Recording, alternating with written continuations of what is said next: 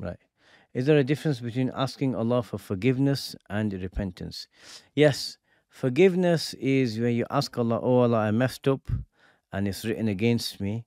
So please pardon me and wipe it away. Right. So it's wiped off your book of good deeds. But a person can still be distant from God. So, I mean, the way the ulama describe it is like a slave. You have a slave and you tell him, do this, this, and this. And then he just doesn't do it, or he does the opposite, and you can get annoyed with him, but he might apologize and you can say, okay, I forgive you. That's one slave.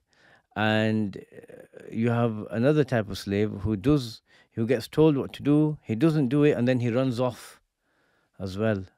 So if he runs away and after an hour or two he thinks, you know what, no, he's been too kind to me, I need to go back, and he goes back and he says, I'm really sorry for what I did.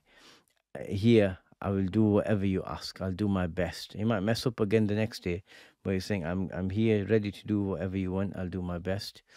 That's what the slave is, right? So tawbah is realigning yourself with Allah subhanahu wa ta'ala, stopping the sin, making your mind up never to go back.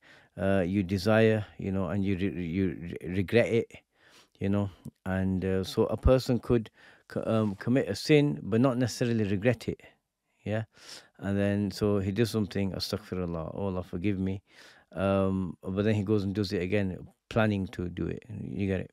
So tawbah includes more, right? And repentance is a degree deeper, but though it does include istighfar in a sense. Yeah.